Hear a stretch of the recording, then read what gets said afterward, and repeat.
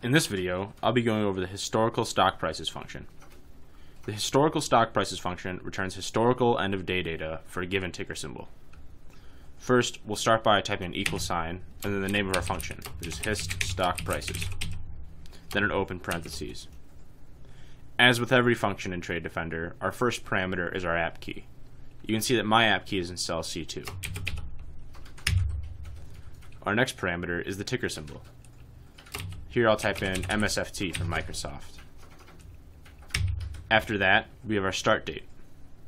Dates in Trade Defender are always formatted with 4-digit years, 2-digit months, and 2-digit days. So for March 10th, 2014, I would type in 2014 03 10.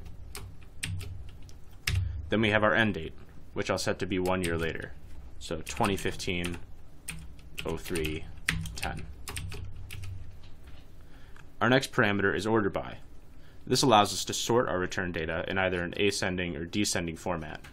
By default, this is set to ascending, or ASC, but we can set it to DESC, or descending. We'll leave it like that. After that, we have columns. Here we can specify which columns we'd like to be returned and in which order. If we leave this blank, all columns will be returned.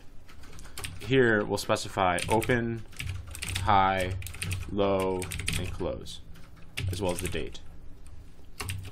Notice that I've wrapped all of the columns in double quotes and separated them from one another with commas.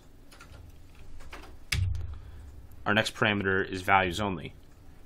Values only allows us to specify whether we would or would not like column headers. By default, this is set to 0, so that we will see column headers, but if we set it to a 1, column headers will be removed.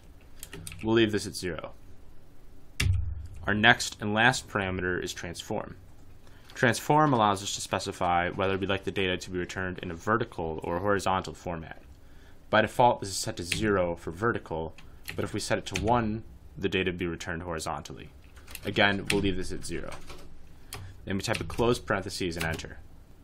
And you see here, we have the columns which we specified between the two dates which we specified in a descending order.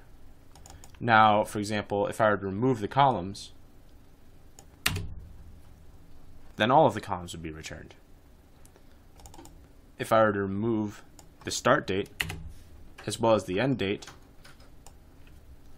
all of the data from Microsoft would be returned. If you have questions about this function or other functions in Trade Defender, please check out tradedefender.com/docs or email us at support@tradedefender.com. Thank you.